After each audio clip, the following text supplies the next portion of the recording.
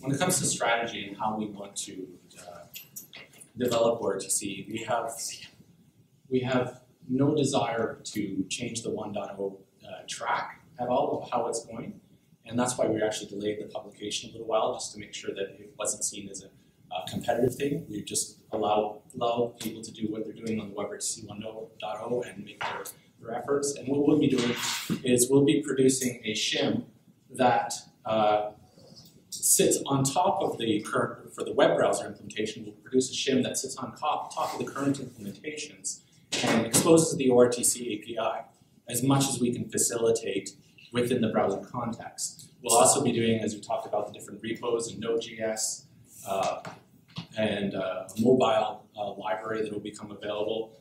And we're going to sit on top of the ORTC layer. We're going to implement an SDP shim on top of the ORTC shim on top of the SDP shim. Now, it sounds a little strange, but the reason is A, we want to prove that you can do it. B, we want people to have stable SDP. So the SDP that you get from your browser, you can't really predict exactly what you're going to get. When it comes to a JavaScript library that you include on your web page, you can be absolutely 100% sure of the script output it's going to produce because it's your script, effectively, that you're including. And so you can choose write your web app directly against, if you want to use the SDP shim, you can absolutely use it. You can talk directly, bypass it, use the ORTC shim, and then target these different platforms along the way. And in the future, we hope that ORTC will just be used directly and it'll just become available, but who knows what the future will bring. There's a lot of dynamicism in this process, so we will see how it goes. We got some questions along, is ORTC just a rewrite of CORTC Web? The answer is no, they are different, they operate at different levels. CORTC Web is much more low level, allows a lot of control over detailed aspects of how the protocol works. This doesn't, and there's a lot of security reasons for that. We didn't want to expose too much control at that level. And the bottom line is that we wanted to be able to produce a shim. And if you didn't have that low level control, then you couldn't produce a shim. And it was really important for us to have a migration strategy so that people could use the API as it is on top of the browser implementations without having to wait for the browser to implement it directly. Will ORTC be implemented by the browser vendors? That's anybody's guess at this point, but we're not waiting for them to do it. That's why we're doing the shim. It would be better in our mind if they implemented it directly, just because there would be much more native integration and there'd be less likely to have compatibility issues. So, but we're not relying upon it. Microsoft Open Technologies has produced a browser plugin for Internet Explorer. They're going to be demonstrating that implementation today. And we have various GitHub repos of source code that's going to be ongoing for various implementations when it comes to mobility or Node.js or whatever have you. We're taking a very proactive approach and actually implementing all of this stuff on the different platforms. So next. So this is where we're hosting the main specification repository, the ORTC repo. So this is where, if you want to contribute stuff to the specification, you can do pull requests to the repo, and you can submit your comments or feedback into the community group's public ORCA mailing list.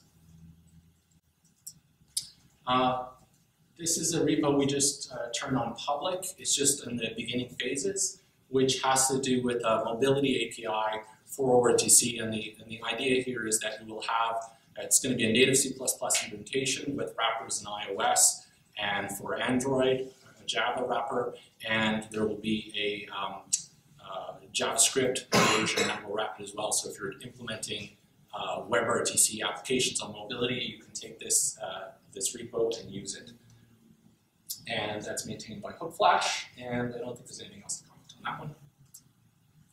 And this is a separate implementation because we don't believe that the implementation that is going to be made available for mobility would be necessarily best suited for a server environment. So we want to have a different implementation when it comes to server. It'll perhaps be mostly written in JavaScript and with some native implementation for the core pieces that need some optimization.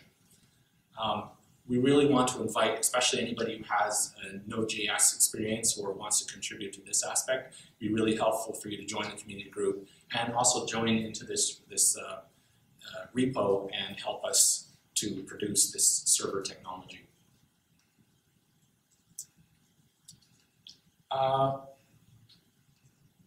Will contributing to ORTC break compatibility with the browser? The answer we want to say is no, and it's one of our tenets to not break compatibility. Currently the browsers aren't 100% compatible between each other right now. I'm sure that will change, but we want to make sure that we maintain as much compatibility as they have with each other.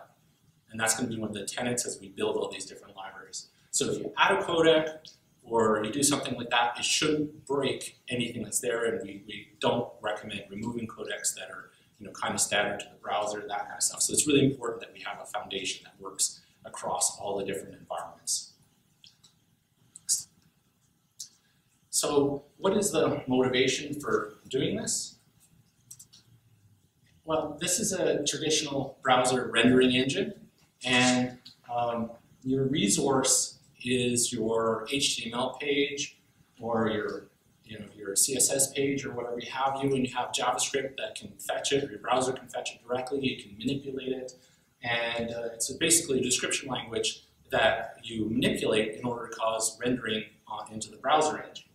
And that's how traditionally a browser engine works, but we're going to compare this in a moment. This is how we're currently asking people to program ORTC, the current Web 1.0 API. We're basically saying, browser, give me an STP blob.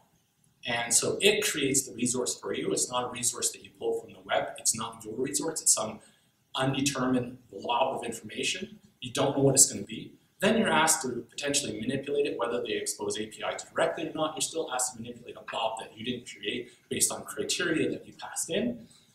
And then you have to modify this, and then you send it back into the browser to say, okay, actually render it. And it's actually a little bit more, this is a simplified process because you actually got to negotiate between two different points, these renderings. So not only is it not your resource, you have to take somebody else's resource and throw it into the browser, your own implementation as well. Now obviously you can control what's going on a higher level, but it's, the bottom line is it's really not your resource to play with, it's the browser's resource. So when you look at it as a rendering engine, I mean, there's different ways to represent it, but this is how I would represent it. You have the JavaScript, which pulls the resource out of the capture and render engine instead of from the web or from yourself, from generating it. And you also have JavaScript potentially talking directly to the capture and render engine as well. So it bypasses around the format. And so you've got this weird hybrid thing where sometimes you're talking to the format, sometimes you're talking to the capture and render engine, and you're doing this kind of mixed thing. And for us, that really doesn't make a lot of sense when you compare it to what it could be. So if we're going to clean this up, we'd like just to have JavaScript be able to talk directly to the capture and rendering engine and be able to control it using a simple API context, instead of having to do all this weird STP manipulation, which was originally generated from the browser engine.